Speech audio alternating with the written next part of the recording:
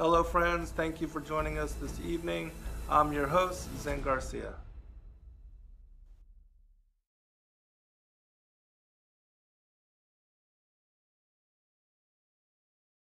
Evolution Radio.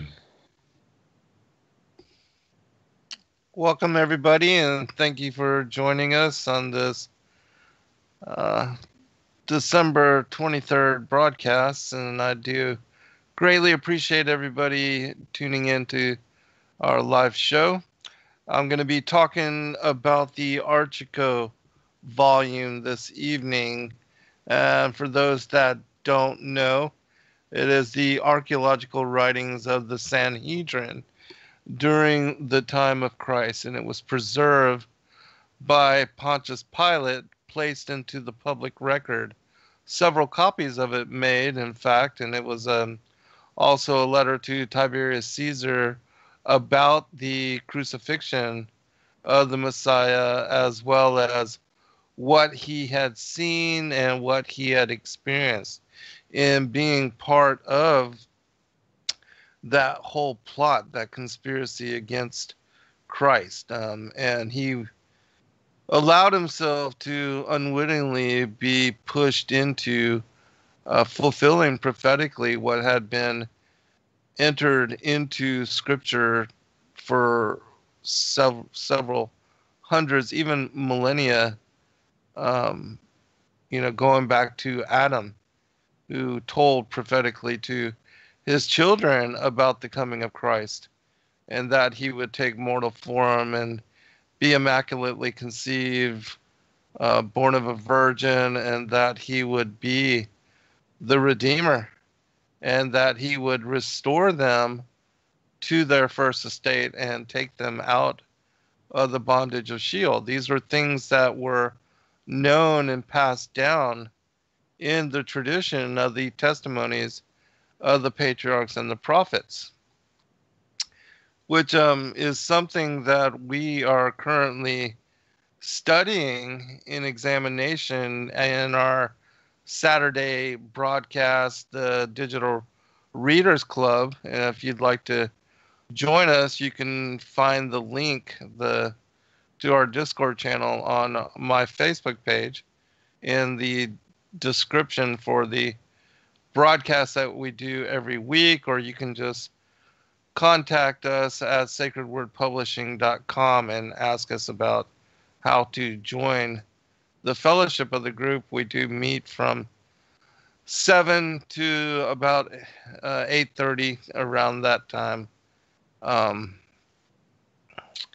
every Saturday to read. And currently we are studying from the testaments of the patriarchs and the prophets. And in looking at and examining all of these manuscripts, we see how the story of the coming of Messiah was well known and passed on in tradition to even, the generations after Seth.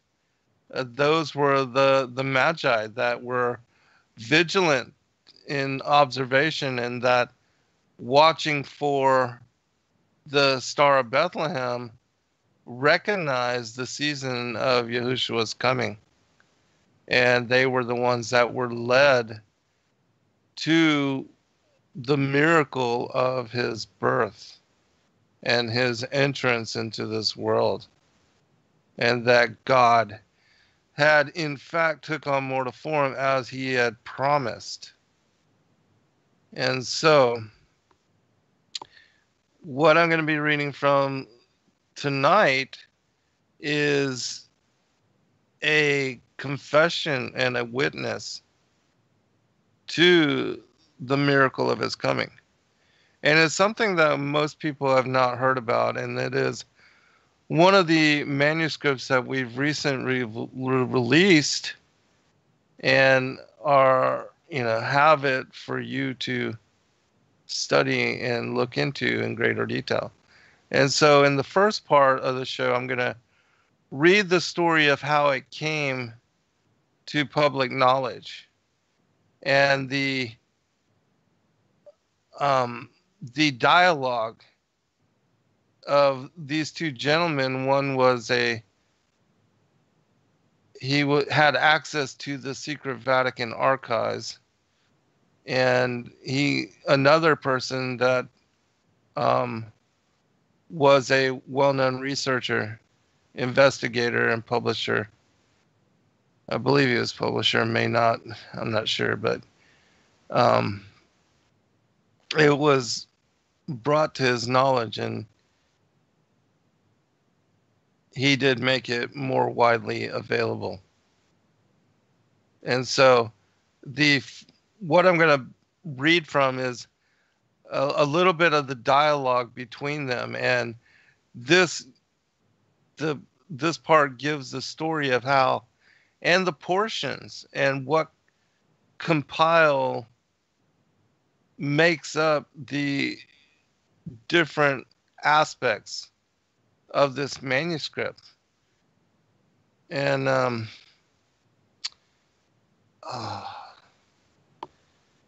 was going to say that I should probably just read you the chapter headings as well, but I don't want to lose my place. Let me just read you the interaction first, since I already have that. Well, no, I'll just go to the chapter headings first. And then I'll find where I am again. Okay, the table of contents for this book.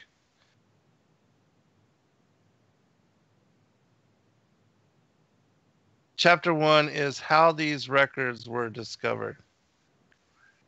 Chapter 2, a short sketch of the Talmud and the Mishnah and the oral tradition, which makes up the unwritten aspect of what is Moshe, Moses' law. The Torah, which means instruction. It's the commandments and the law of the Most High as given to Moshe there on Mount Sinai. And the Talmud and the Mishnah are the oral traditions, the unwritten lore that was passed down and that followed, the rabbinical teachings and the opinions of the the rabbis and the elders of interpretation of what is Torah. Chapter 3 is Constantine's letter in regard to having 50 copies of the scriptures written and bound. Chapter 4, Jonathan's interview with the Bethlehem shepherds, the letter of Melcher, the priest of the synagogue at Bethlehem. Chapter 5 is Gamaliel's interview with Joseph and Mary and others concerning Jesus, Yahushua. Chapter 6 is the report of Caiaphas to the Sanhedrin concerning the execution of Jesus. Chapter 7 is the report of Caiaphas to the Sanhedrin concerning the resurrection of Jesus. Chapter 8, Velici's notes, Acta Pilate, or Pilate's report to Caesar of the arrest, trial, and the crucifixion of Jesus. Chapter 9 is Herod Antipater's defense before the Roman Senate in regard to his conduct at Bethlehem. Chapter 10 is Herod Antipas's defense before the Roman Senate in regard to the execution of John the Baptist. Chapter 11 is the Hillel letters regarding God's providence to the Jews by Hillel the third.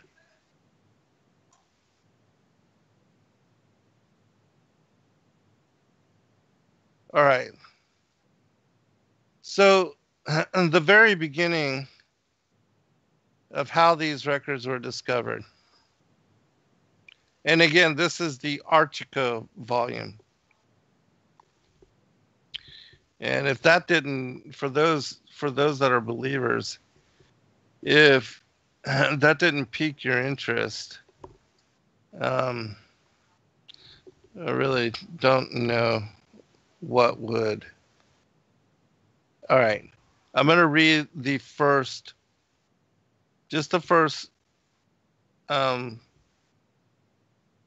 portion of the dialogue, and then I'm going to forward to where the individual tells him about the manuscripts. How these records were discovered. Sometime in the year 1856, while living in DeWitt, Missouri, a gentleman by the name of H.C. Weideman became snowbound and stopped by my house several days. He was a native of Germany and one of the most learned men I had ever met. I found him to be freely communicative. And during his stay, he told me that he had spent 5 years in the city of Rome and most of the time in the Vatican, where he saw a library containing 560,000 volumes. He told me that he had seen and read the records of Tiberius Caesar, and in what was called the Acta Pilati, that is, the Acts of Pilate, he had seen an account of the apprehension, trial, and crucifixion of Jesus of Nazareth, but said it did not add much to the commonly accepted teachings of Christianity. He told me he thought a transcript could be secured. After Mr. Weideman's departure, I meditated upon what he had told me of those records, and thought that if a transcript could be attained, it would be very interesting, even if it did not add much to the present teachings of Christianity. And so, after some months, I set about tracing up Mr. Weideman, as the following correspondence shows. All right, now I'm going to skip to the actual records and what the manuscripts is about, because I don't need to read all the other. All right. Let's see here. All right, here we go. Mr. H.C. Weideman. Dear Sir, I hereby forward to you the transcript as it is on record in the Vatican in Tiberius Caesar's court by Pilate. I certify this to be a true copy, word for word, as it occurs there. Yours, etc., Peter Freelandson, April 26, 1859, New York. Mr. W.D. Mahan. Dear Sir, I am in possession of a document from H.C. Weideman with instructions to translate it into English. My charge is $10. I will expect an answer. C.C. Vandenberger. With this correspondence, I received the following document, and I must confess that although it's not inspired, yet the words burned in my heart as the words of Christ in the hearts of his disciples. And I am satisfied from the Spirit it breathes that it must be true. I am aware that though the Jews were in subjection to the Romans, yet they still held their ecclesiastical authority. And the Romans not only submitted to their decisions, but executed their decrees on their subjects, knowing there was not such a piece of history to be found in all the world and being deeply interested myself, as also hundreds of others to whom I have read it, I have concluded to give it to the public. Upon getting hold of this report of Pilate, I commenced to investigate this subject, and after many years of trial and expenditure of considerable money, I've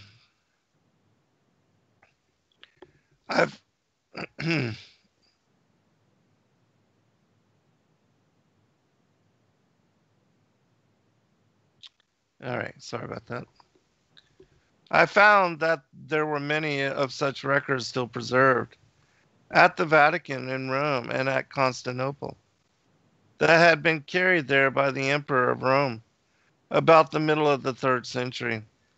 I therefore procured the necessary assistance, and on September 21st, 1883, I set sail for those foreign lands to make the investigation in person.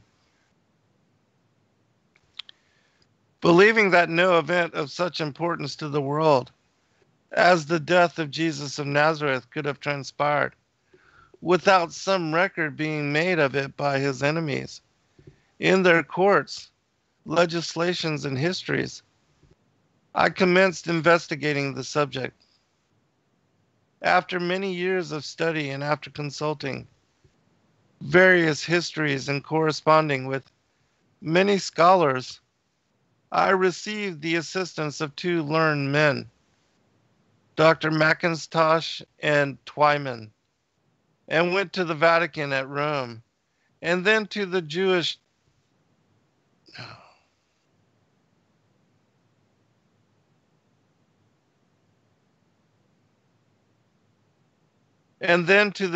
Talmuds at Constantinople. As a result, I have compiled this book, which will be found one of the most strange and interesting books ever read. It may appear fragmentary, but the reader must remember that it is the record of men made nearly 2,000 years ago. It was sometime in March 1856 that my mind was awakened on the subject of this book. Almost incidentally, or it may be providentially, for he sometimes chooses the weakest things to confound the mighty.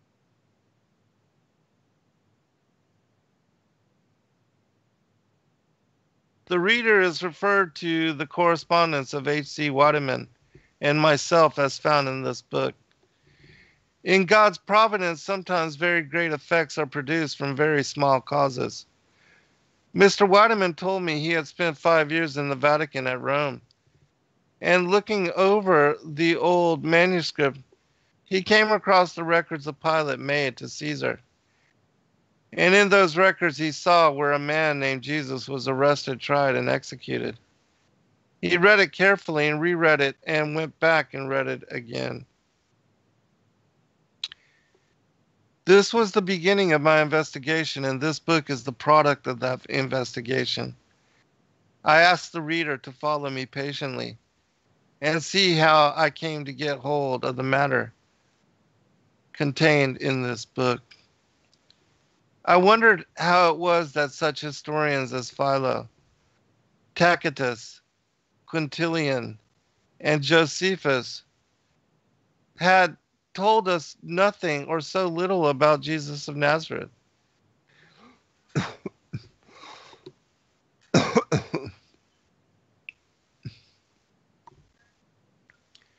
I asked all the wise men and scholars I met, and they did not know. I then wrote to many scholars in Europe, and they could not tell me, as I could find nothing very definite. From the outside world, I began to have my doubts, but came to the conclusion that the question was of too much importance to allow my mind to be fixed without a thorough investigation. I went to our histories Mosheim, Lardner, Stackhouse, and others. They gave me no satisfaction, and I thought to myself, is it possible that the character of such men as the early Christians and the wonderful excitement that they created in their day could have been passed over and no records made of them? When I remember, too, that the Roman provinces in that day were prolific with debaters, historians, and writers on all topics that were brought before them, and that the records of the courts in those days were more carefully preserved than they are now, and that even of the trial of Gautier, who was not half as conspicuous to the people of these United States as Jesus was to the Jewish nation, there were hundreds of records made.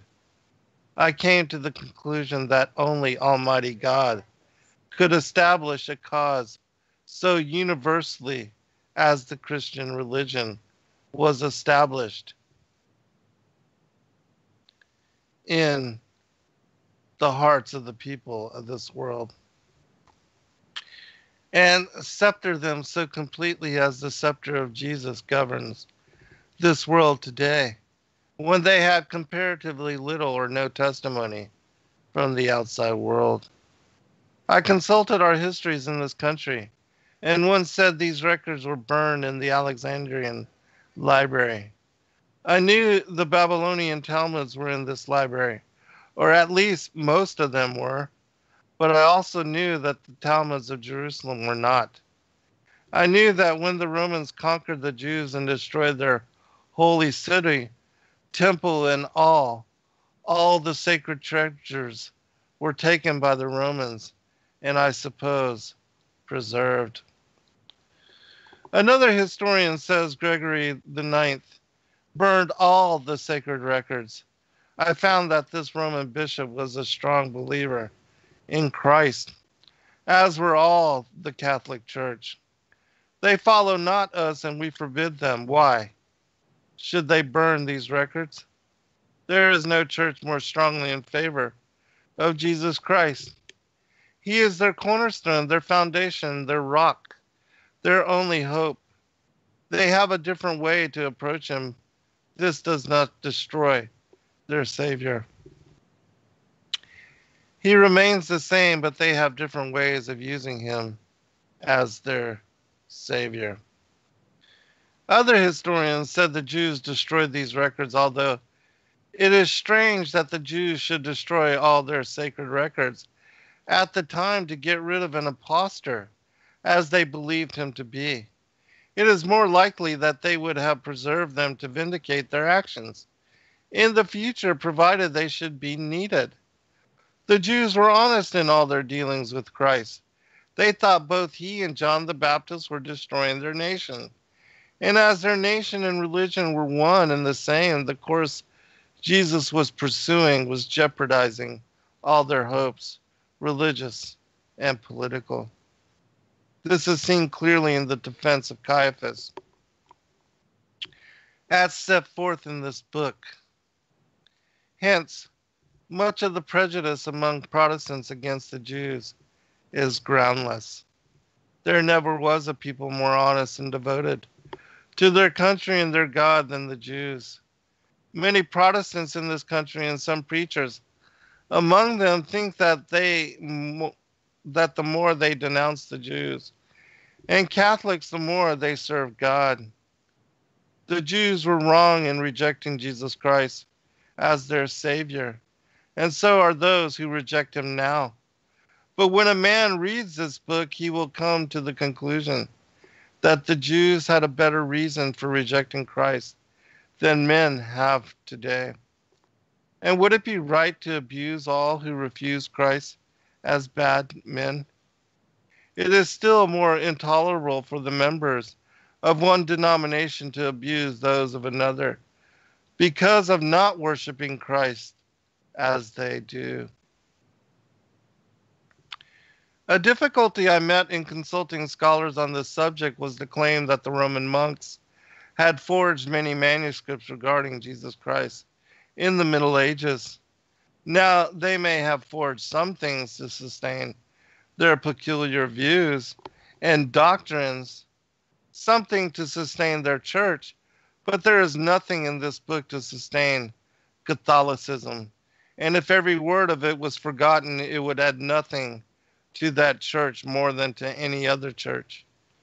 And then I remember the Vatican Library was one of the most extensive in the world. It has cost millions of dollars. How did those forgers know that I or any other man would come there and pay them a few dollars to get a transcript of those records? It certainly would be a very poor speculation. Another objection was that the manuscripts had been searched for by scholars and could not be found.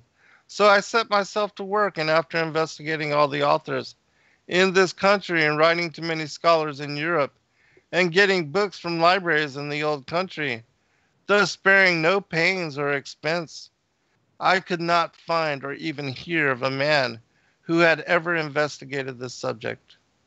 I found that Dr. Tischendorf made some investigation in these ancient manuscripts, but he was looking for the manuscript of the scriptures and might have seen many such things as this book holds and never have noticed them, just from the simple fact that he was not looking for them. He was looking for something else. In the investigation of such subjects, a man must have but one thing in his mind, and he must be posted beforehand to know how and where to look, for the field is too large to make his business general. I now challenge any scholar to show me the man who has made this his special business and made the effort that I have on this particular subject. I am sure there is none. The next great difficulty that I encountered was this: could such manuscripts exist so long? I found by investigating that Ptolemy, king of Alexandria, presented 70 books to Ezra, which he refused to place in the Holy Canon, and it came very near bringing on a bloody war. Again, I found that Serenus Sammaticus, who was the teacher of M. Antonius Africanus, son of Gordianus the Great, when he died, left his library consisting of 62,000 volumes to his student. This was in 236 AD. I also remember that the works of Homer were more than 500 years older than Christ, and that we had the laws of Shammai, Abtalion, and the works of the Hillels all before us. And if Tischendorf in the convent of St. Catherine could find slips and pieces of the Septuagint that were declared at Leipzig to be of the 4th century, I thought there might be a great deal more somewhere in the vast libraries in those old countries that have thousands of years the advantage of America. The Liberati could all tell how the manuscripts of the church might be and were preserved, but the records of its enemies, even the records of courts and crowns, they could not see into. Now, the reader must remember that there never was anything that created so much excitement in the land of Judea as the preaching of John the Baptist and Christ. This will be readily understood if we take into consideration the structure of the Jewish Commonwealth. The great Sanhedrin legislated for the souls and bodies of men. That is, their religion and their politics were one and the same thing. In the capitulation made with Augustus Caesar, it was understood and agreed that the Jews were to pay a tax to the Romans. But the Romans were not to interfere with the Jewish religion. This took the executive power out of the hands of the Jews and put it into the hands of the Romans. This is the reason Jesus was sent to Pilate to be executed. The Romans had to carry out and execute the decisions of the Jewish courts on all Jewish questions. This is the reason Herod Antipas was tried by the Roman Senate. He had executed John the Baptist without a trial. Then we see why the Jews and the Romans worked together on all questions of law. Hence the great excitement of both nations. This is the reason why Pilate made his report to Caesar. Now I say, no event creating so much excitement could take place without more or less record being made of it. For if the scripture is true, and I believe it is, there never was a man on earth who had so many followers in so short a time. Caiaphas says Jesus had been preaching 3 years and he then had more followers than Abraham. This causes me to say again that if the New Testament records are true, then the historical items contained in this book must also be true. And if these items like them, be not true, then the items of the New Testament are also not true. That is, no man dare to say these are the identical items, but items like these, and why not these? They came from the right place. The parchments and scrolls upon which they are written are such as were used in those days. But to say these are the same is to say what no man dare to say. The time has been too long, and the distance to the place where the records are kept is too great for all men to make the examination for themselves. Hence I ask all to consider this question fairly. Let me invite the attention of the reader to the known histories in this country.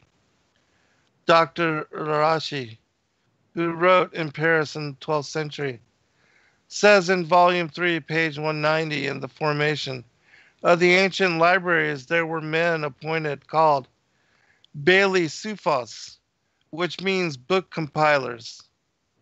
The business of these men was to take the sheets of parchment and the various authors and pin their dates together, bind them in bundles, and have them bound with clasps between cedar boards.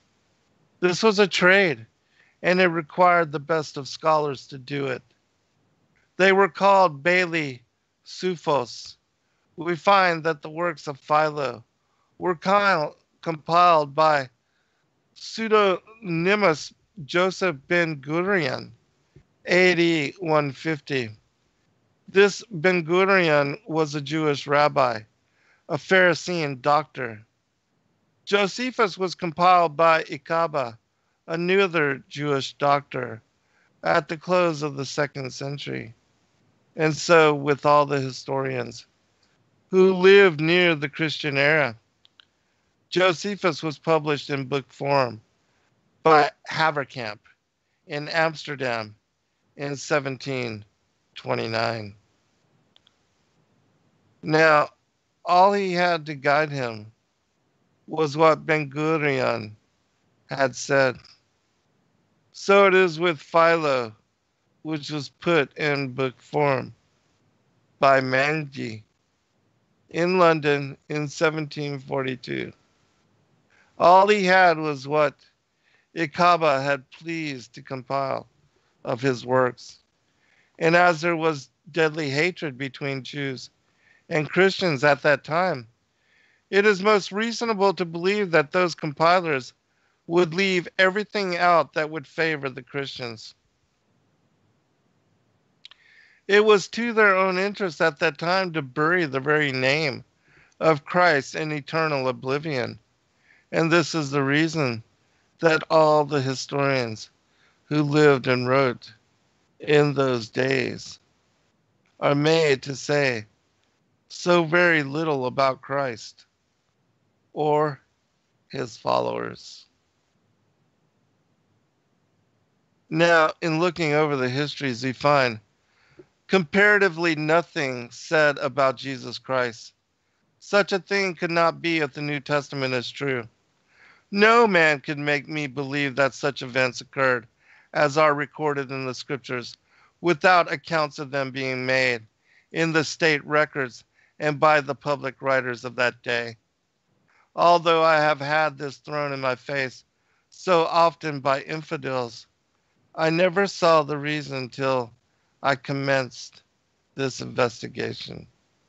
And if any man will take the pains to examine this question, he will find that all the Sophers or scribes were Pharisees. They were the doctors, lawyers, orators, poets, and statesmen of the times. The Hillel and Shammai schools made more scholars than all the world, besides in the last days of the Jewish Commonwealth. Almost every nation under the sun patronized these schools. Now, being satisfied that I was on the right track, the next thing was to find out what had become of the original manuscripts. Had Rothgard, Haverkamp, and Mengi destroyed the manuscripts when they were done with them? This I knew could not be, from the fact that these parchments were either in the hands of government or individual libraries, and they could not destroy them or take them away. And I knew if these manuscripts had been kept till 1754, they must be in existence yet. Only a few years ago, there were 128 volumes of manuscripts presented to the British Museum, which were looked upon with interest.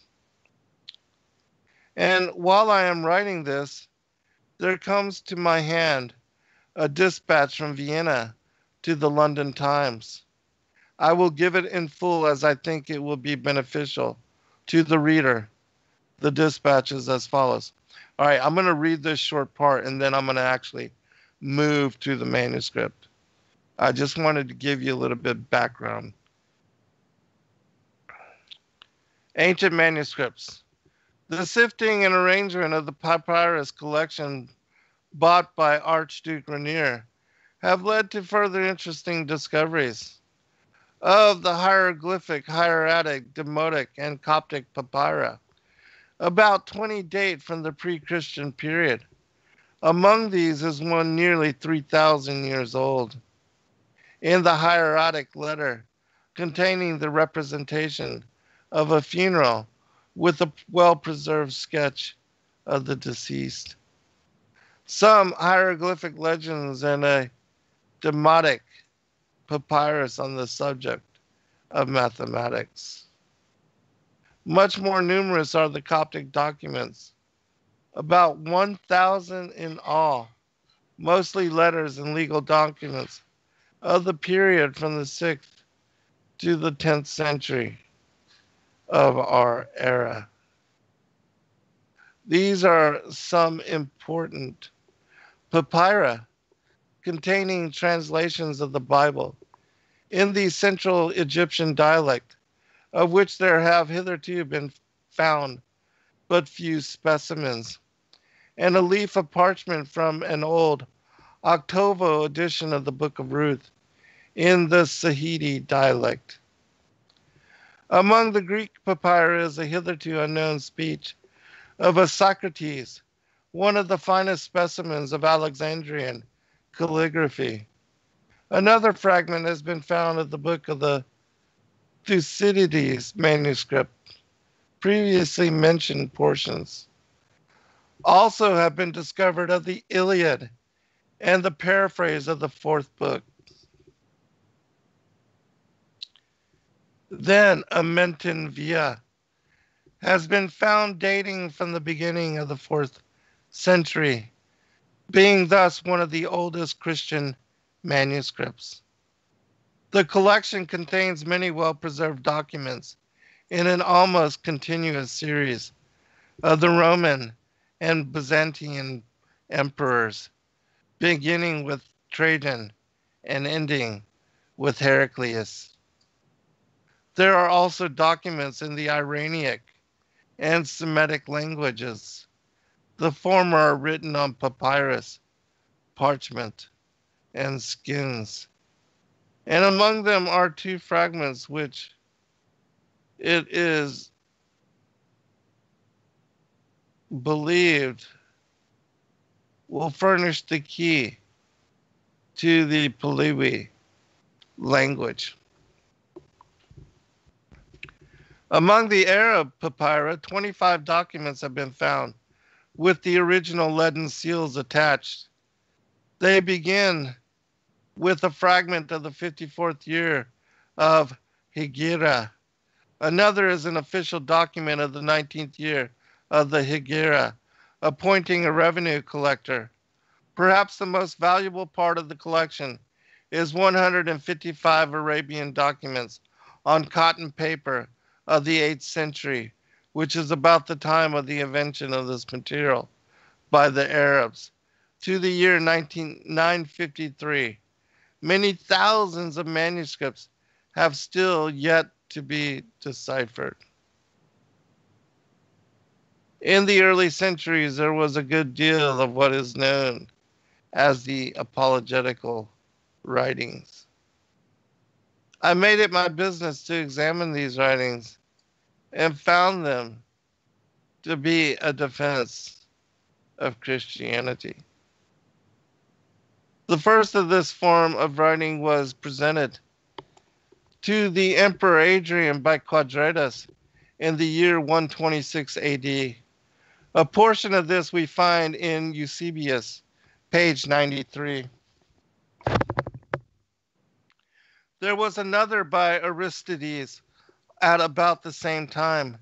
These two authors are found only in fragments preserved by other historians, and their writings are mainly pleas for clemency for those who professed Christianity and were being persecuted. All right, we're going to stop there and move on into the actual manuscript.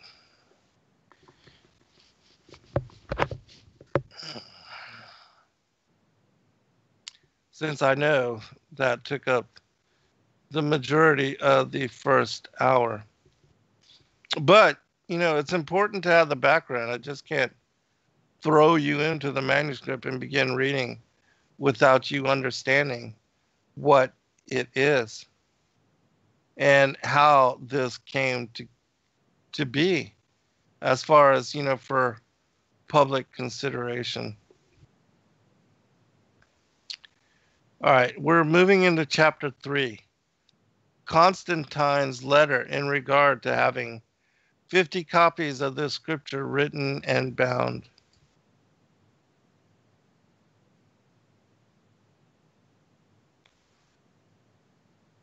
I'll just read the first portion of this, and then we'll get into, in the second hour, the actual, writing as far as what Constantine wrote. Pontius Pilate. It is known that the Roman Emperor Constantine, who was converted to Christian religion, had 50 copies of the scriptures made and placed in the public library for preservation. Some historian has said that they were so large it took 2 men to open one of them. While in Constantinople, I found one of these volumes nicely cased, marked with the emperor's name and date upon it. To me, it was a great curiosity. I got permission with the little bashak, as they call money, to look through it. It was written on hyotikai, which is the finest of parchment, in large, bold Latin characters, quite easy to read. As far as I read it, had many abbreviations of our present scriptures. But the facts, sense, and sentences are as full, and if anything, more complete than our English version. I judge it to be about 2.5 by 4 feet square and 2 feet thick. It is well bound with a gold plate 12 by 16 inches on the front with a cross and a man hanging on the cross with the inscription, Jesus, the Son of God, crucified for the sins of the world. If the revision committee had examined and published this work, they might have said that they were giving the world something new. But so far as we examined, we saw nothing essentially different from our present Bible. Constantine's letter is on the first page, which we transcribed. The historian will remember that in the life of Constantine, written by Eusebius Pamphili, bishop of Caesarea, who served him only a few years. Eusebius writes as follows, quote, ever mindful of the welfare of those churches of God, the emperor addressed me personally in a letter on the means of providing copies of the inspired oracles.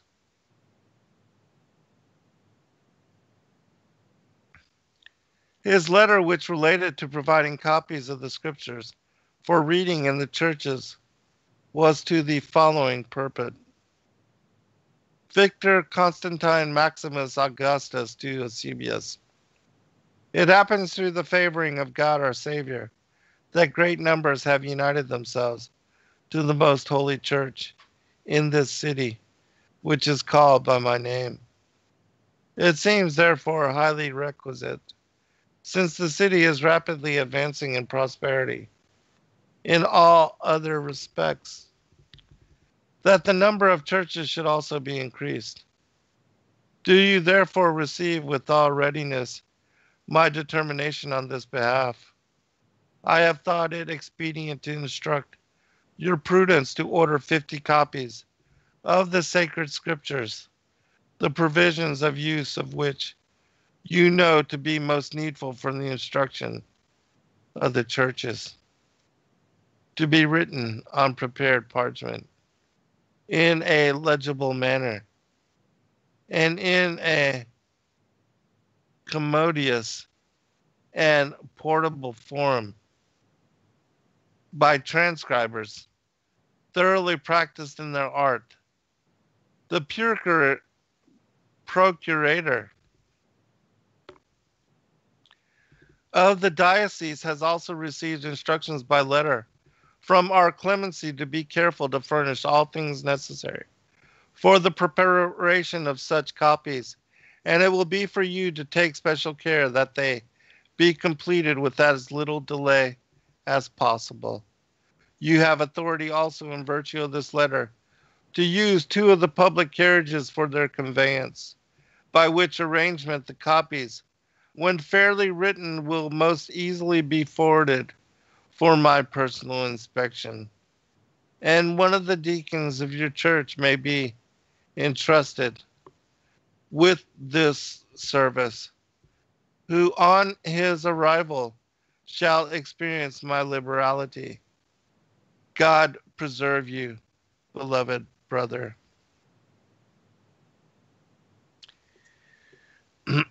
Now this was done about 327 years after the great questions were started, and only about 270 years after the last apostle was dead. Suppose someone should write a book denying that such a man as Washington ever lived. A book denying that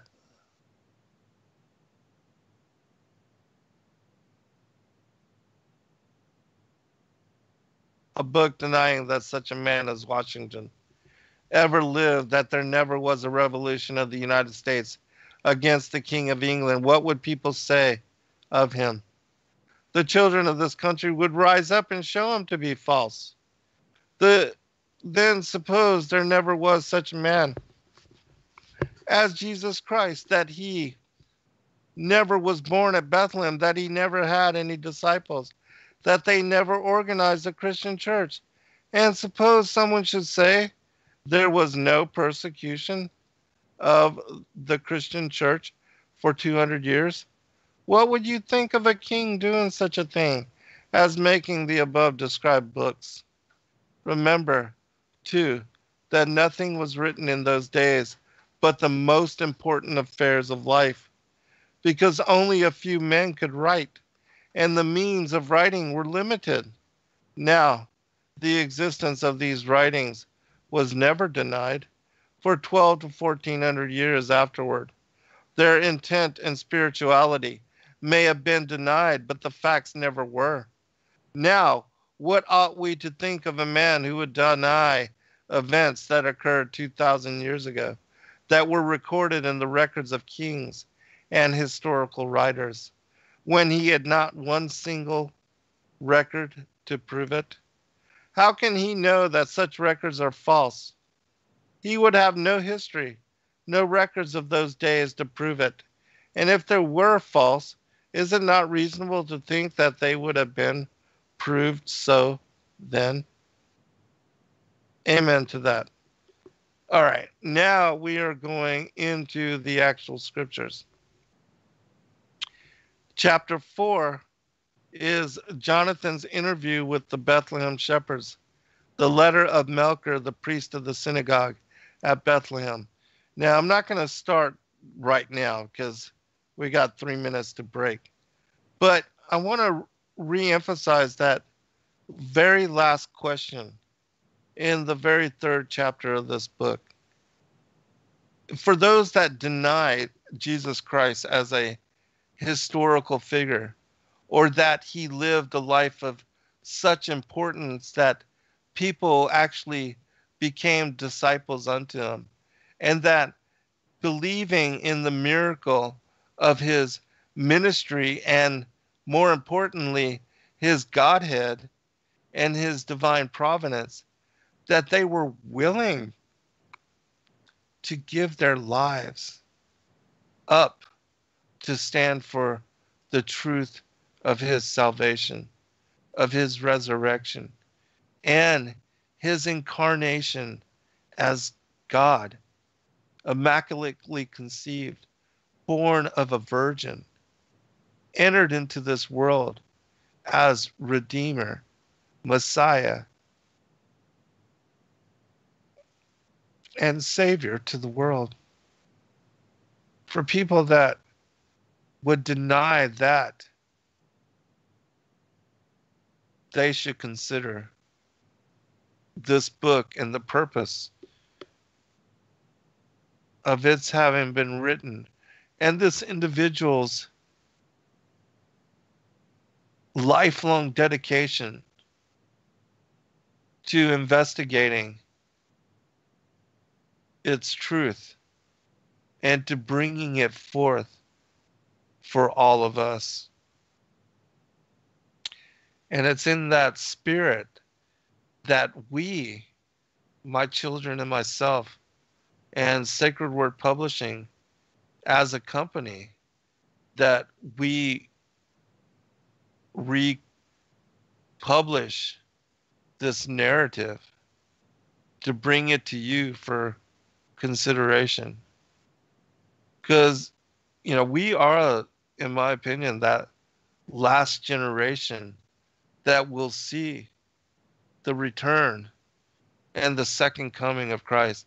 The scriptures say of the fig tree generation and those that are alive in this times, that we would be those that witness the fulfillment of all things, of all the prophecies, of all the ancient manuscripts, all the ancient scriptures that have been preserved and written down by the prophets as a legacy for our witness.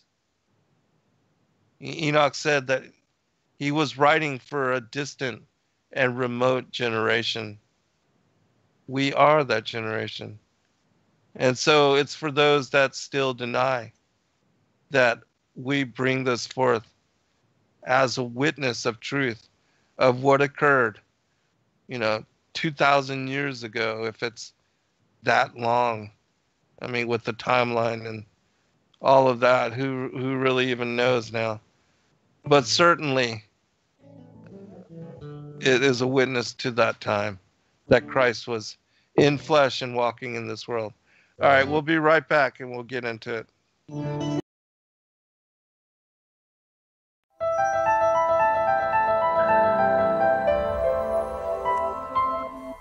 As a bookstore for truth seekers, it's our goal to make ancient manuscripts which were once held captive by secretive institutions available for public consideration.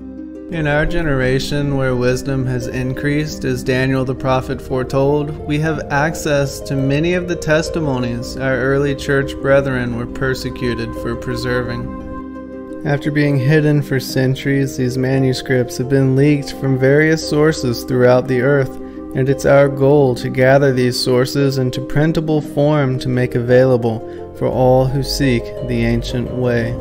If you're looking to deepen your studies of the biblical narrative, find these ancient manuscripts and more at sacredwordpublishing.com. Many truth seekers are constantly studying alone.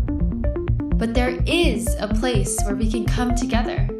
The Digital Readers Club is our online ecclesia meant for those who've forsaken churchianity but still want the closeness of a family to study with. Join us every Saturday at 7 p.m. Eastern Time to put together the puzzle pieces of truth scattered throughout the ancient scriptures.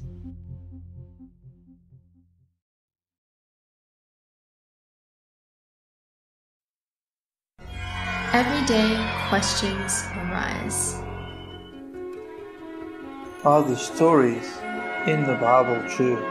What if I told you that there are hundreds of confirming witnesses? Which give intricate detail to the stories in the Bible.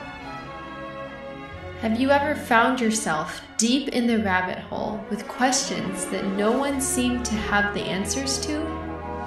Join us the second Friday of every month at 9 p.m. Eastern Time for our Ask Me Anything series with author and researcher Zen Garcia, as he sheds light on the mysteries which have us all searching together.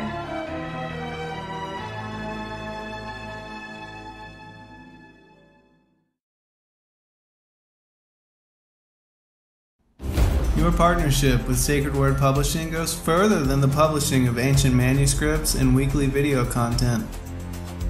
You also make a huge impact across the earth in orphanages in Myanmar, India, Uganda, and Kenya. Your support is crucial for the development of the ecclesia of real truth seekers. We thank you for joining us in hosting Secrets Revealed, Momentary Zen, the Digital Readers Club, Ask Me Anything series, and other shows that have helped lead so many to the truth of salvation. To become even more involved, please visit patreon.com/sacredwordpublishing, where you can partake in exclusive, interactive, patron-only content and help us continue shining the light of love in this darkened world.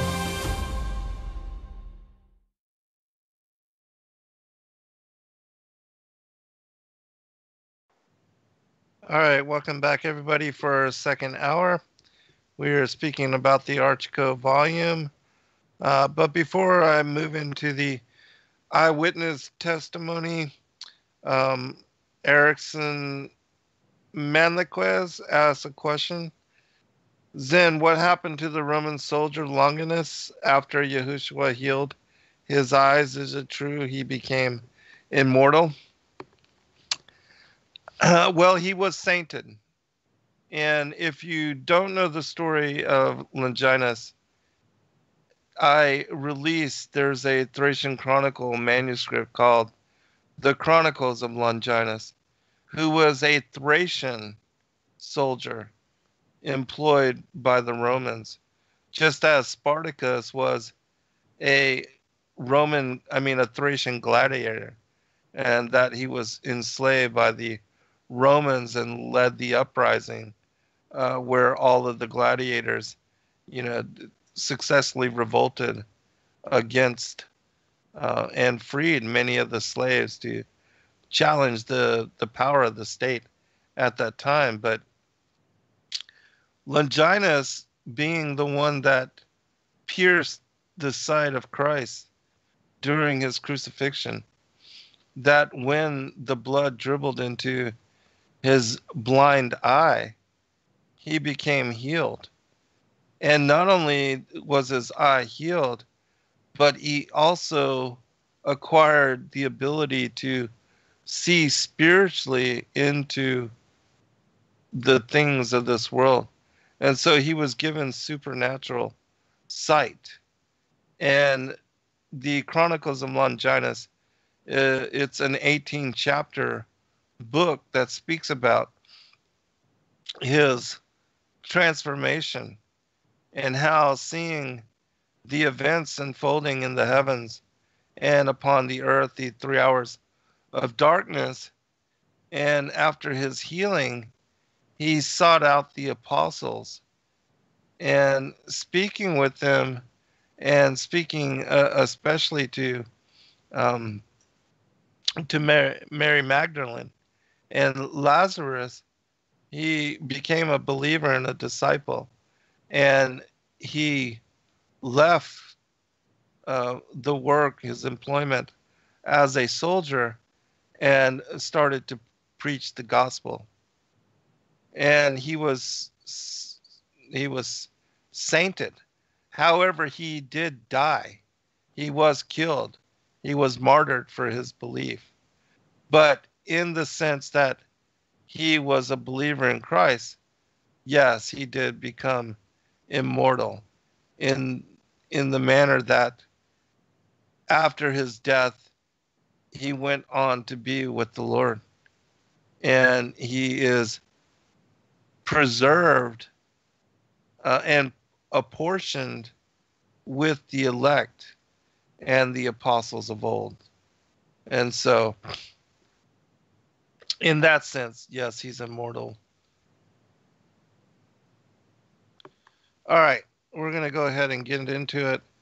And I thank, again, all of you for joining us. Thank you, Tammy, for moderating. We appreciate you, sister.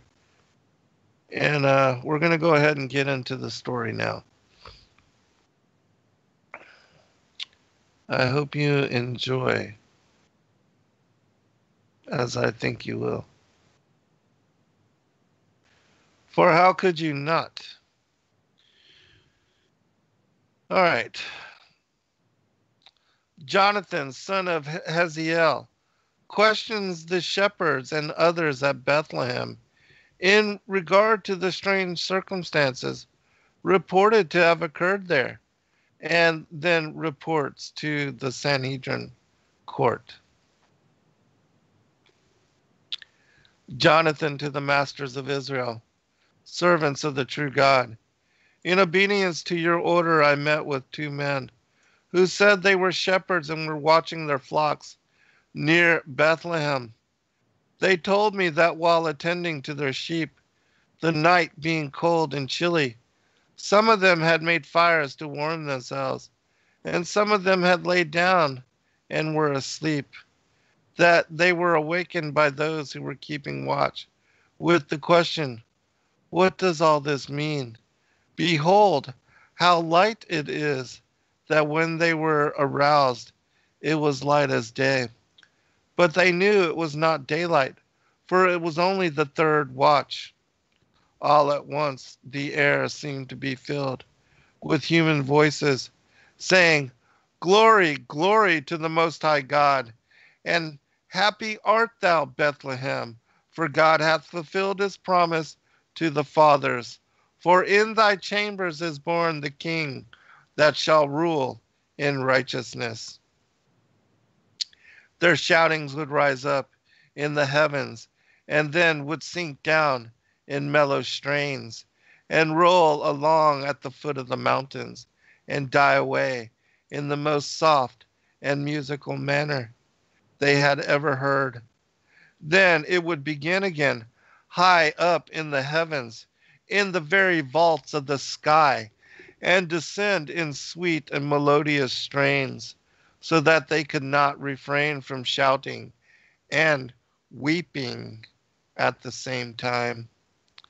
The light would seem to burst forth high up in the heavens, and then descend in softer rays and light up the hills and valleys, making everything more visible than the light of the sun, though it was not so brilliant, but clearer like the brightest moon. I asked them how they felt if they were not afraid. They said at first they were, but after a while it seemed to calm their spirits, and so filled their hearts with love and tranquility, that they felt more like giving thanks than anything else. They said it was around the whole city, and some of the people were almost scared to death. Some said the world was on fire. Some said the gods were coming down to destroy them. Others said a star had fallen, until Melchior the priest came out, shouting and clapping his hands, seeming to be frantic with joy. The people all came crowding around him, and he told them that it was the sign that God was coming to fulfill his promise made to their father Abraham. He told us that 1400 years before God had appeared to Abraham and told him to put all Israel under bonds, sacred bonds of obedience.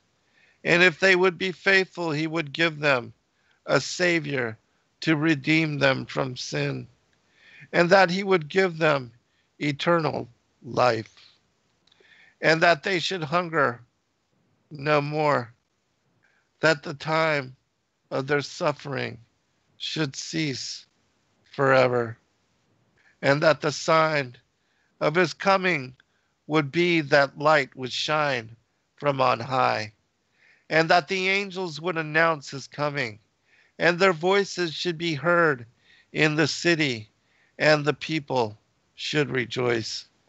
And a virgin that was pure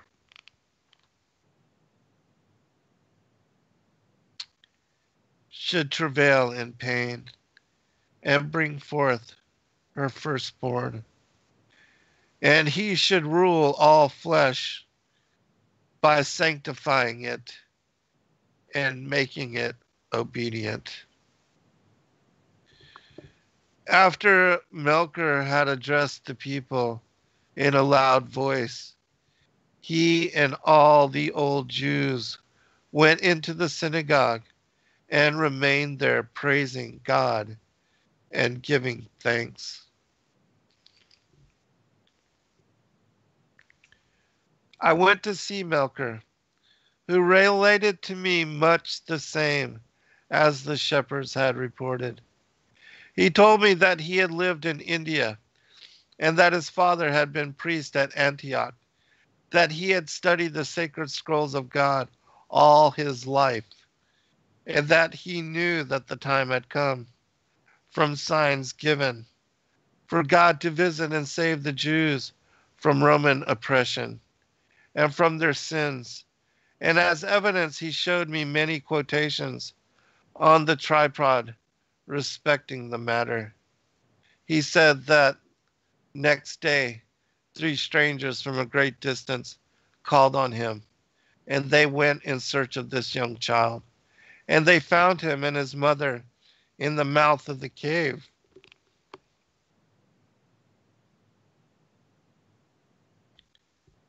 where there was a shed projecting out from the sheltering of sheep. That his mother was married to a man named Joseph, and she related to them the history of her child, saying that an angel had visited her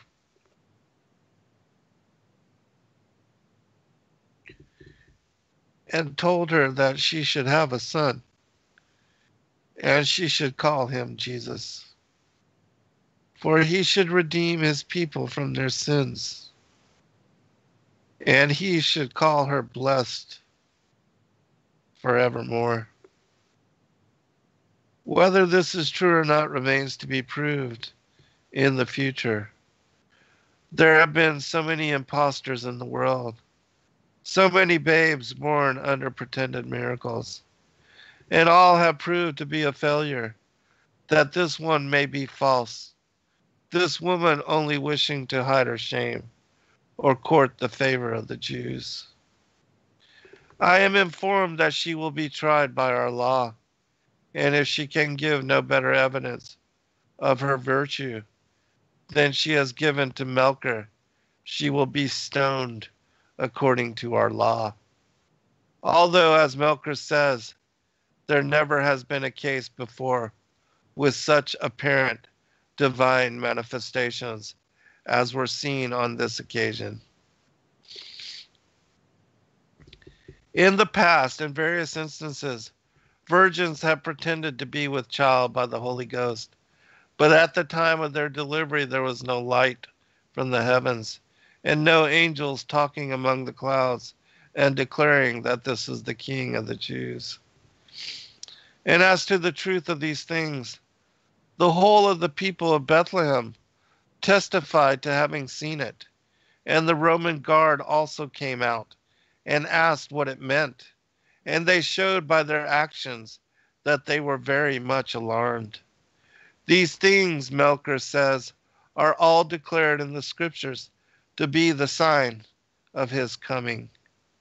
Melcher is a man of great learning and well versed in the prophecies, and he sends you this letter referring you to those prophecies. Melcher, the priest of the synagogue of Bethlehem, to the higher Sanhedrin of the Jews at Jerusalem.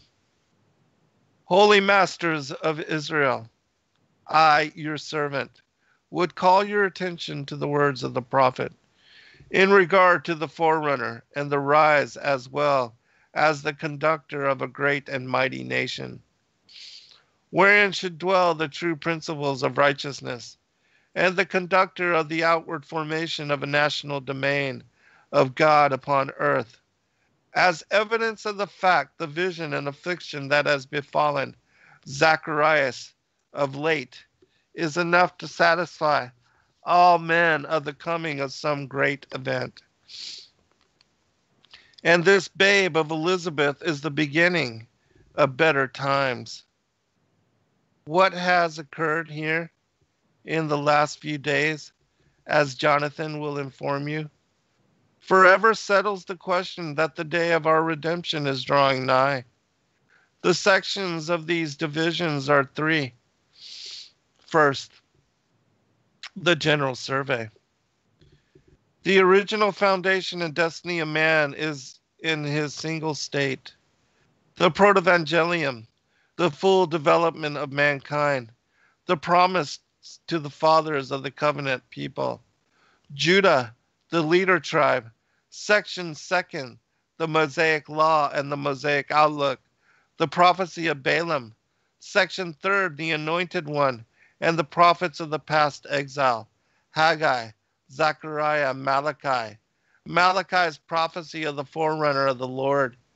Now, noble masters of Israel, if ye will refer to the several sections of the divine word, you will not fail to see that all that has been spoken by the prophets in regard to the works of God upon earth has been fulfilled in the last few days, in the two events, the birth of the child of Elizabeth and that of Mary of Bethlehem. The unlimited freedom which some men take with these holy writings of God, as to the above prophecy, subjects us to the severest criticism.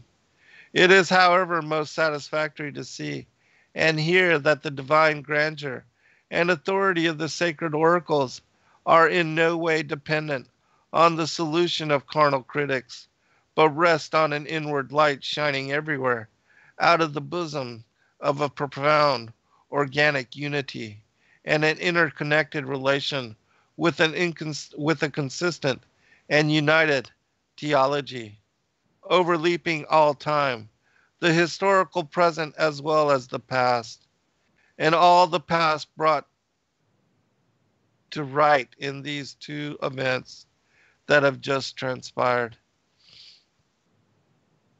Indeed, all past time is blending with the present horizon, and the works of God in ages past are just beginning to develop themselves at this particular time. And the present scenes are bringing us close on to the ways of God upon earth. While we reverence these men of God, we should not misquote their language. Take, for example, the 3rd section of Isaiah, where he prophesies of the captive Israelites, instead of his consolation to the captive. While one of his words refers to the future condition, and the reason, therefore, the other is sweet in consolation of the Israelites while in this state of captivity, and full of the blessed promises in the future. But let the spirit of prophecy bear us on with the prophet into future time, far beyond the kingdoms of this world, into a glorious future, regardless of the Roman, Babylonian, or even the Maccabean rule or rulers, but never forgetting that the prophet is one who is divinely inspired and is called, commissioned, and qualified to declare the will as well as the knowledge of God. Yes, he is a seer. His prophecy is the nature of a vision involving and enveloping all the faculties of the soul and placing the prophet in the attitude of God, of being outside the body and independent of it. Yea, far better without the body than with it. For the further the soul gets from the body, the more active it becomes. This fact is demonstrated in our dreams. The vivid powers of the soul are much more active in dreams than at any other time. The perception is clearer, and the sensitive faculties are much more alive when asleep than when awake. We see this verified in the man dying. His eye is usually brighter, his mind is clearer, his soul is freer and less selfish as he passes on and nears the eternal state. So is the prophet. He becomes so personal with God that he uses the personalities with seeming presumption, while it is the indwelling power of God's Spirit, inflating the soul and setting the tongue on fire. So was the moving language of the words to which you have been referred. It seems to me those men of God saw distinctly the gathering light. They saw the travailing of the virgin. They saw the helpless infant in the sheep trough. They heard the mighty chanting of the heavenly host. They saw the ambition of human nature in the Roman soldiery aiming to destroy the child's life. And in that infant they saw human nature in its fallen and helpless condition. And it appears as if they saw the advance of that infant into perfect manhood, as he becomes the theme of the world. His advancing nature will triumph over all, as he does escape the Roman authority this day. So he will finally triumph over all the world, and even death itself shall be destroyed. We as Jews place too much confidence in the outward appearance, while the idea we get of the kingdom of heaven is all of a carnal nature, consisting of forms and ceremonies. The prophecies referred to and many other passages that I might mention all go to show that the kingdom of God is to begin within us, in the inner life and the rule there. And from the inner nature, all outward actions are to flow in conformity with the revealed and written teachings and commands of God. So is the spirit of prophecy. While it uses the natural organs of speech, it at the same time controls all the faculties of life, producing sometimes a real ecstasy, not mechanical or loss of consciousness, though cut off from the time from external relations. He is thus circumscribed to speak, as did Balaam, the words of God with human life.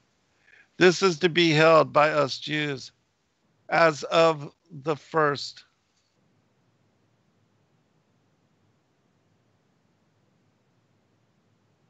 And greatest importance. And we are to remember that his prophecy has the same reference to the future that it does to the past, and has respect to the whole empire of man. While it specifies individuals and nation, it often has reference to doctrines and principles, and in this light, Israel is the result of prophecy as a nation with their religious teachings. So is this virgin's babe, born to be a ruler of all nations of the earth. The Torah itself goes back to prophecy, as well as every prophet stands on the Torah, and on this rests all prophecy, pronouncing condemnation on the disobedient and blessings on the faithful. It was on this principle that the covenant of inheritance was made with Abraham, and in reality is so made with David. Thus all the promises, political, ethical, judicial, and ritual, rest on the Torah. In short, the whole administration finds its authority in the prophetic vision as set forth by the commands of God.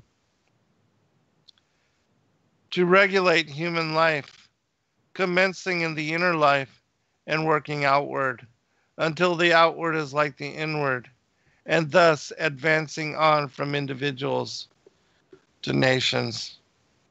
The messianic prophecy has no other justification than this. On this rests the church, and on this rests the theocracy. On this rests the glory of the future kingdom of God upon earth. The whole chain of prophecy is already fulfilled in this babe, but the development is only commencing. He will abolish the old cultus forever, but with man it will develop commensurate with time itself. There are many types in the shadow, in the plant, in the animal. Every time the Romans celebrate a triumph on the Tiber, it shadowed forth the coming Caesar. So every suffering of David or lamentation of Job or glory of Solomon, yea, every wail of human sorrow, every throe of human grief, every dying sigh, every failing bitter tear was a type, a prophecy of the coming King of the Jews and the Savior of the world. Israel stands as a common factor at every great epoch of history. The shading of the colors of the prophetic painting does not obliterate the prediction of the literal Israel's more glorious future in the kingdom of God. Her historic calling to mediate salvation to the nations is not ended with this newcomer on the stage of earthly life. The prophecy is eschatological, refining the inner life, as well as shaping the outer life in conformity to good laws, looking also to the end of time and its great importance to us. It has something to teach, and we have something to learn. Along the ages past, all the great, good, and happy have first learned their duties and then performed them, and thus for thousands of years Israel has stood, hope never dying, in the Hebrew heart, and has been the only appointed source of preserved knowledge of the true God. And this day she stands as the great factor and center around which all nations of the earth must come for instruction to guide them, that they may become better and happier. These sacred scrolls which we Jews receive from God by the hand of Moshe are the only hope of the world. If they were lost to mankind, it would be worse than putting out the sun, moon, and all the stars of night, for this would be a loss of sacred light to the souls of men. When we consider the surroundings, there never has been a time more propitious than the present for the establishing of the true religion. And it seems, by reviewing our history for hundreds of years past, that this is the time for the ushering in of the true kingdom of God. The nations of the earth that have been given to idolatry are growing tired of placing confidence in and depending on gods that do not help them in the hour of danger. And they are now wanting a God that can and will answer their calls. King Herod sent for me the other day, and after I related to him of the God of the Jews and his works, of the many and mighty deeds he had performed for our fathers and for us as a nation, he seemed to think if there was such a God as we professed, it was far better than to depend on such gods as the Romans had made of timber, stone, and iron. And even the gods of gold were powerless. He said that if he could know that this babe that was declared by the angels was such a God as he had that saved the Israelites in the Red Sea and saved Daniel and those three from the fearful heat of fire, he would have pursued quite a different course toward him. He was under the impression that he had come to drive the Romans from their possessions and to reign as a monarch instead of Caesar. And I find this to be the general feeling throughout the world, so far as I can hear, that the people want and are ready to receive a God that can demonstrate in his life that he is such a God that the race of men can depend on in time of trouble. And if he can show such power to his friends, he will be feared by his enemies and thus become universally obeyed by all nations of the earth. And this, I fear, is going to be a trouble with our nation. Our people are going to look to him as a temporal deliverer and will aim to circumscribe him to the Jews alone. And when his actions begin to flow out to all the inhabitants of the world in love and charity, as is most certainly shown forth in the 9th section of the Holy Prophet, then I fear the Jews will reject him. And in fact, we are warned of that already in the 3rd section of Jeremiah's word. To avoid this, Israel must be taught that the prophecy of Isaiah does not stop with the Babylonian captivity and return to the kingdom of heaven, and that Ezekiel's wheels do not whirl politically or spiritually in heaven, but upon earth, and have reference to earthly revolutions or changes, and show the beginning to pass of the great events of which this of Bethlehem is the grandest of all. Neither is the outlook of Daniel to be confined to the shade of the Maccabean wall of Jewish conquest, nor are these great questions to be decided by our unsuccessful attempts to find out what the prophet meant or what he might have understood himself to mean, but from the unity, totality, and organic connection of the whole body of prophecy, as referring to the kingdom of this world, becoming subject to the kingdom of the Savior of all men. We, as Jews, are the only people that God has entrusted with the great questions. And of course, the world will look to and expect us to give interpretation to these questions. And as we are entrusted with these things, God will hold us responsible if we fail to give the true light on this subject.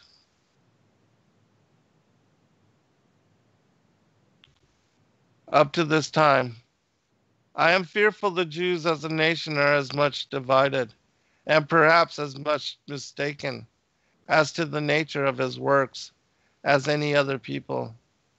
I find by conversing with the Romans, Greeks, and others that all their knowledge of these things of Jewish expectation of a Redeemer has been attained from the Jews, either directly or indirectly. And it was through them Herod got the idea of his being a temporal king, and to rule and reign by the might of carnal weapons. Whereas if we consult the spiritual import of the prophets, his office is to blend all nations in one common brotherhood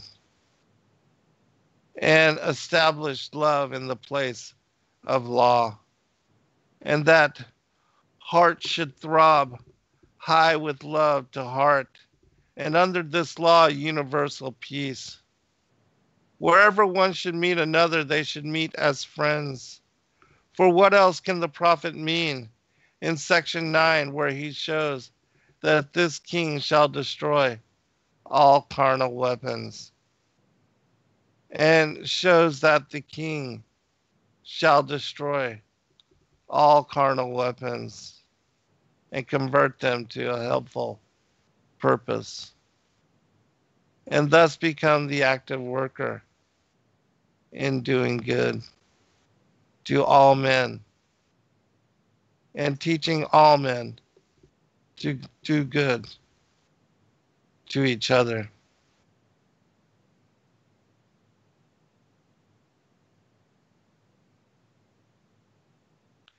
By reading all the scrolls of God, we find that the unity and totality of all the prophets go to bear us out in this idea, and all have reference to this babe of Bethlehem. Be right back. I'm going to get a sip, everyone.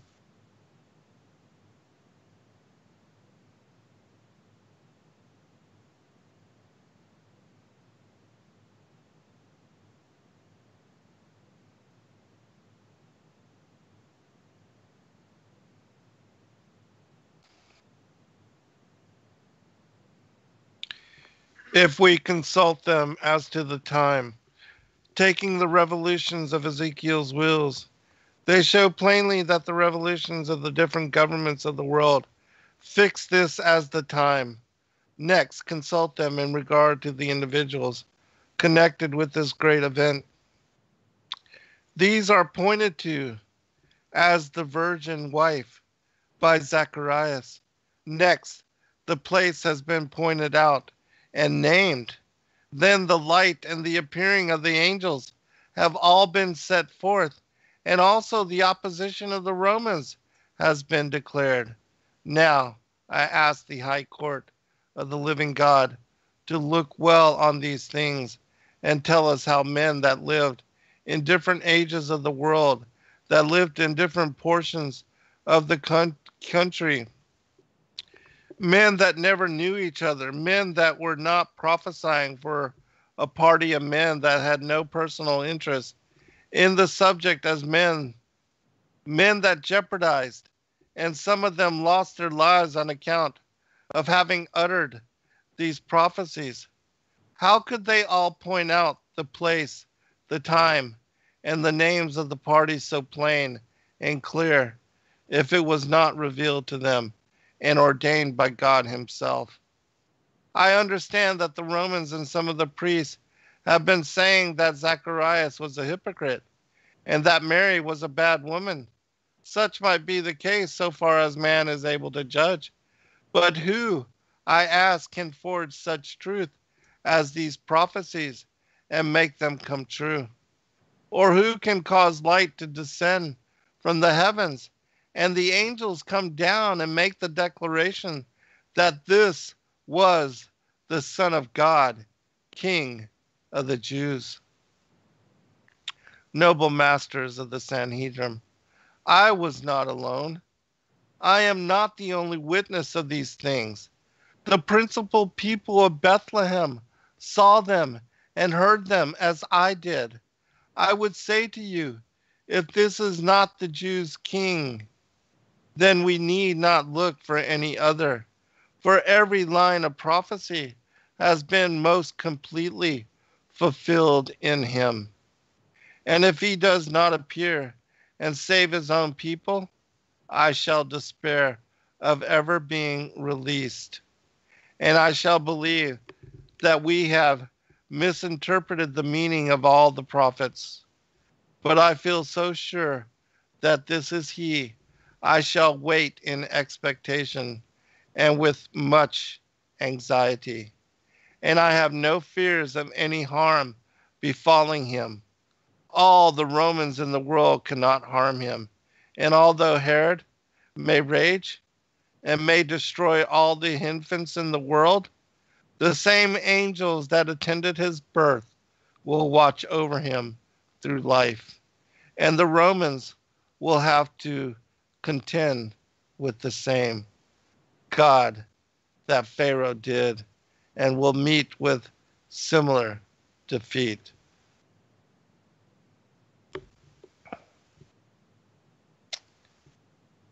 Chapter 5.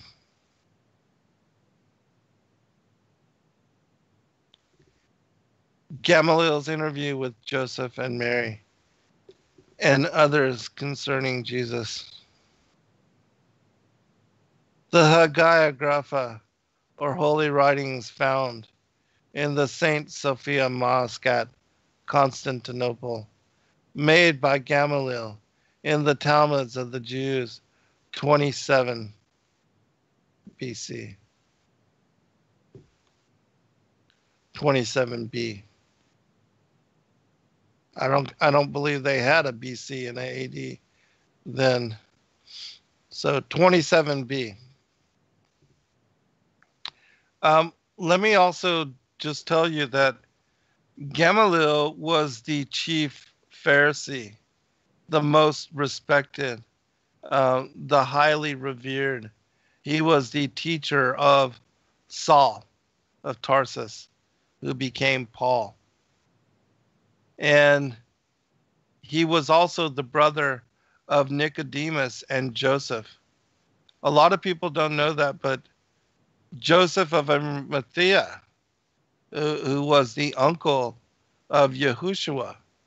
Now, remember that Zacharias is the father of John the Baptist, and that Elizabeth, his mother, was the cousin of Mary, and that Joseph also, whom was the caretaker and the guardian of Mary, that he was part of the priesthood.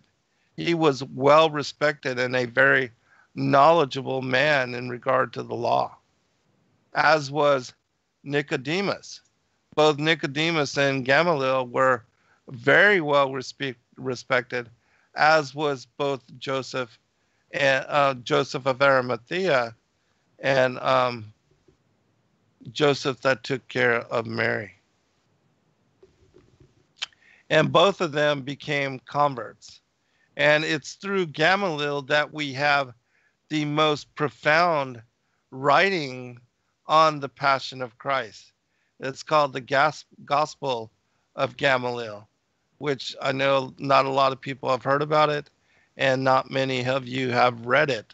But we do have that in book form as well at sacredwordpublishing.com, as well as the Gospel of Nicodemus, who tells the story of the Passion and also of Christ's descent into Sheol.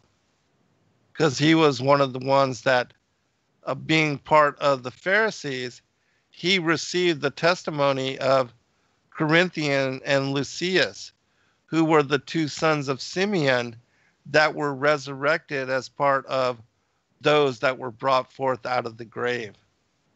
And being unable to speak, they were asked to write the testimony of what they witnessed. And they described how they were in Sheol and that Christ came down, broke open the doors of iron, the gates of brass, and took Adam and all of his descendants up into paradise and baptized them in the Cheruscian lake. Most of them entered into New Jerusalem along with the thief that, he said, this day you will be with me in paradise. But some were brought to Jerusalem and were allowed to walk for 40 days as a witness to the resurrection of Christ and his bringing liberty to the captives. All right, continuing. It seems Gamaliel was sent by the Sanhedrin to interrogate Joseph and Mary in regard to this child Jesus. He says, I found Joseph and Mary in the city of Mecca in the land of Ammon or Moab. Remember, they had to run. They were told by the angel to go to Egypt. But I did not find Jesus. When I went to the place where I was told he was somewhere else, and thus I followed him from place to place, until I despaired of finding him at all. Whether he knew that I was in search of him, and did it to elude me, I cannot tell, though I think it most likely the former was the reason. For his mother says he is bashful and shuns company. Joseph is a woodworkman. He is very tall and ugly. His hair looks as though it might have been dark auburn when young. His eyes are gray and vicious. He is anything but prepossessing in his appearance, and he is as gross and glum as he looks. He is but a poor talker, and it seems that yes and no are the depth of his mind. I am satisfied he is very disagreeable to his family. His children look very much like him, and upon the whole I should call them a third-rate family. I asked him who were his parents. He said his father's name was Jacob, and his grandfather was Matthew. He did not like to talk on the subject. He is very jealous. I told him that we had heard that he had a vision, and I was sent to ascertain the facts in the case. He said he did not call it a vision, he called it a dream. He said after he and Mary had agreed to marry, it seemed that something told him that Mary was with child, that he did not know whether he was asleep or awake, but it made such an impression on his mind that he concluded to have nothing more to do with her. And while he was working one day under a shed, all at once a man in snowy white stood by his side and told him not to doubt the virtue of Mary, for she was holy before the Lord, that the child conceived in her was not by man, but by the Holy Ghost, and that the child would be free from human passions.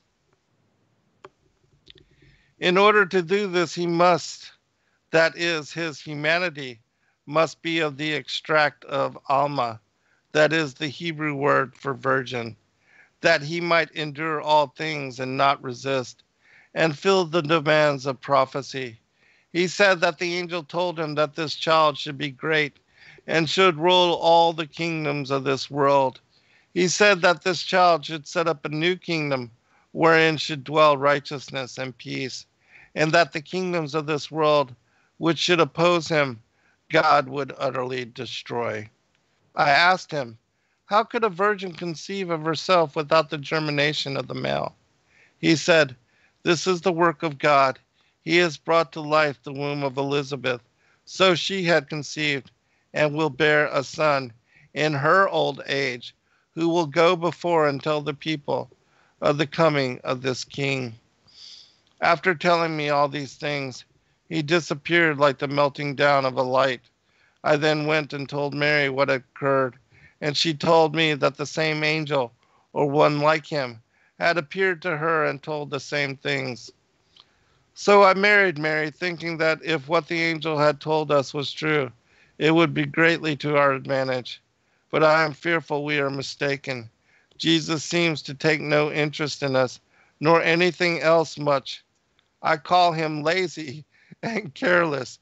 I do not think he will ever amount to much less to be a king. If he does, he must do a great deal better than he has been doing.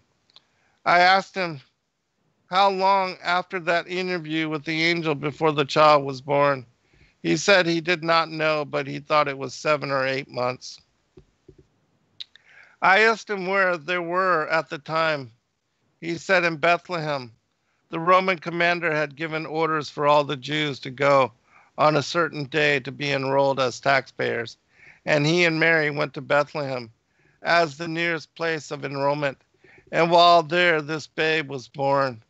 I asked if anything strange occurred there that night.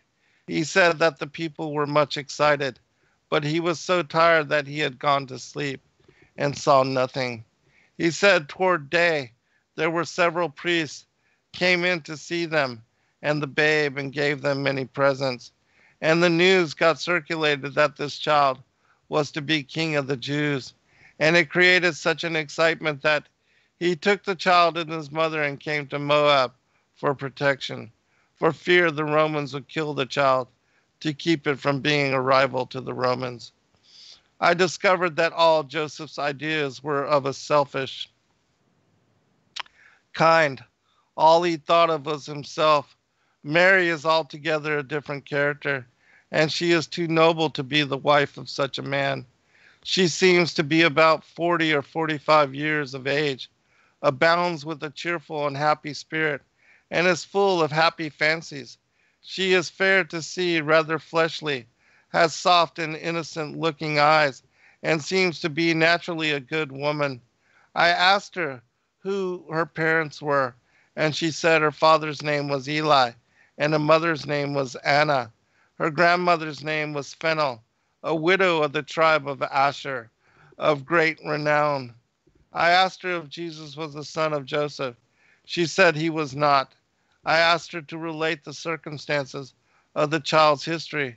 She said that one day while she was grinding some meal, there appeared at the door a stranger in shining raiment, which showed as bright as the light. She was very much alarmed at his presence and trembled like a leaf, but all her fears were calmed when he spoke to her.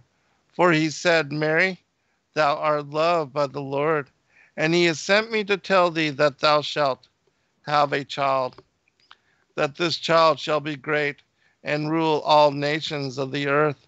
She continued, I immediately thought of my engagement to Joseph and supposed that was the way of the child was to come.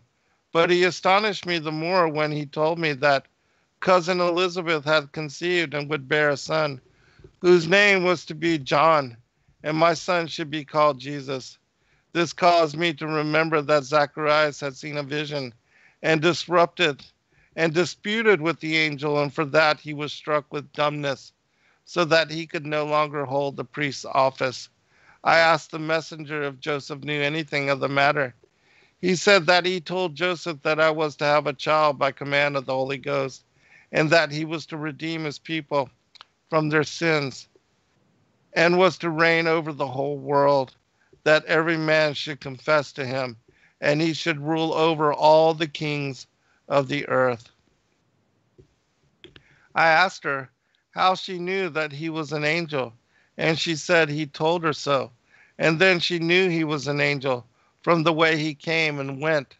I asked her to describe how he went away from her, and she said that he seemed to melt away like the extinguishing of a light. I asked her if she knew anything of John the Baptist. She said he lived in the mountains of Judea, the last she knew of him. I asked her if he and Jesus were acquainted, or did they visit. She said she did not think they knew each other. I asked her if at the time this angel, as she called him, visited her, she was Alma, that is, virgin. She said she was, and that she had never showed to man, nor was known by any man. I asked her if she at that time maintained her fourchette, and after making her and Joseph understand what I meant, they both said she had. And Joseph said this was the way he had of testing her virtue. I asked her if she knew when conception took place. She said she did not. I asked her if she was in any pain in bearing or in delivering this child. She said none of any consequence. I asked her if she was healthy, to give me a description of his life. She said he was perfectly healthy, that she never heard him complain of any pain or dissatisfaction. His food always agreed with him, that he would eat anything set before him. And if anyone else complained, he would often say he thought it good enough, much better than we deserved. She said that Joseph was a little hard to please, but this boy had answered him so often, and his answers were so mild and yet so suitable, that he had almost broken him of finding fault. She said, he settled all the disputes of the family, that no odds what was the subject or who it was. One word from him closed all mouths, and what gave him such power was his words were always unpretending, and spoken as though they were not intended as a rebuke, but merely as a dissension. I asked her if she had ever seen him angry or out of humor. She said she had seen him apparently vexed and grieved at the disputes and follies of others, but had never seen him angry. I asked her if he had any worldly aspirations after money or wealth or a great name, or did he delight in fine dress like the most of youth. She said that was one thing that vexed her. He seemed to take no care of his person. He did not care whether he was dressed or not, or whether the family got along well or ill. It was all alike to him. She said she talked to him about it, and he would look at her a little grieved and say, "Woman, for such he always called me, you did not know who I am." Indeed, she said, he takes so little interest in the things of the world and the great questions of the day. They were beginning to despair of his ever amounting to much, much less to be a king, as the angel said he would be. If so, he would have to act very differently from what he was acting at that time. I told her that the Jewish doctors contended that the amorous disposition is peculiar to the male. I asked her if she had ever seen in the private life of Jesus any sign of such disposition. She said she had not. I asked if she saw him in any particular fondness for female society. She said she had not.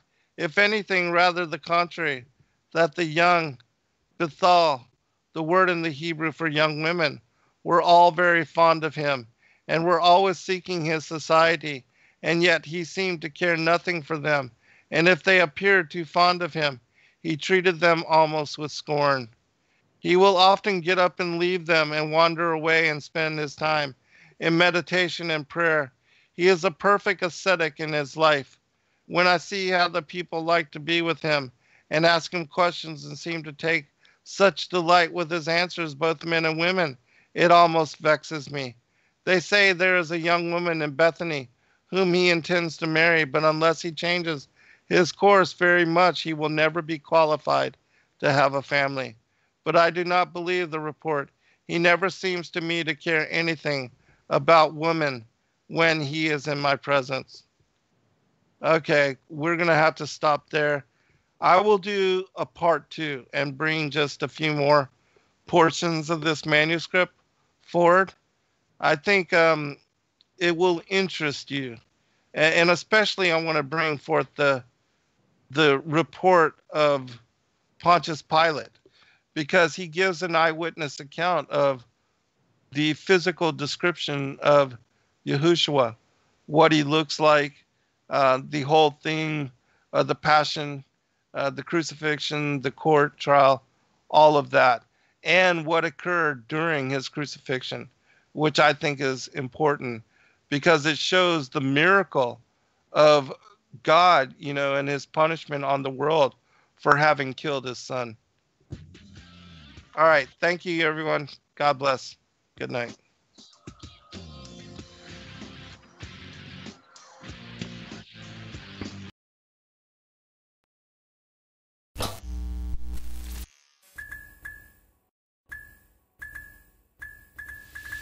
Thank you, everybody, for joining us for this video and this broadcast. We appreciate all of you and thank you for your patronage. Please do like and subscribe and share with your friends. God bless all of you in your seeking.